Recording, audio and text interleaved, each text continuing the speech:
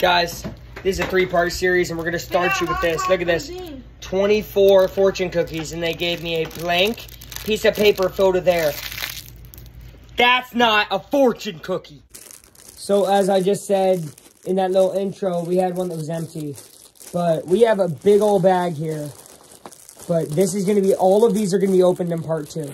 Every single one of them, and we are going to talk about if we have any duplicates, whatever, all that crap. But right now, part 1, we're just going to show you the basis of why, and yes, I say we don't like fortune cookies. Now, of course, the cookie, nothing wrong with the cookie. That's the packaging, and then this is the fortune cookie.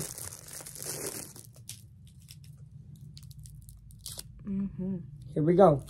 So, on the back, look at this. You will always have good luck in your personal affairs. Now, this is a good fortune cookie. This is a good fortune cookie. Lucky number 13, 22, 7, 36, 23, 10.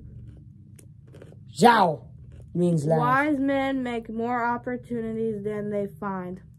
Lucky number 64, 15, 13, 2, 8, 40. So here's our issue, right? So mine says you will always have good luck in your personal affairs. That sounds like a fortune, right? But read hers. Say it again, Chloe. One more time for the audience here. Wise men make more opportunities than they find. What the hell? That ain't a fortune. That's a saying. That's something your grandpa tells you when he's running out of things to say.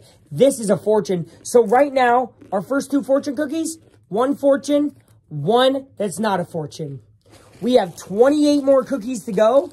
Subscribe for part 2. This is part 1 of the fortune. Eat them all right now. No, stop. This is part 1 of the Fortune Cookie Chronicles.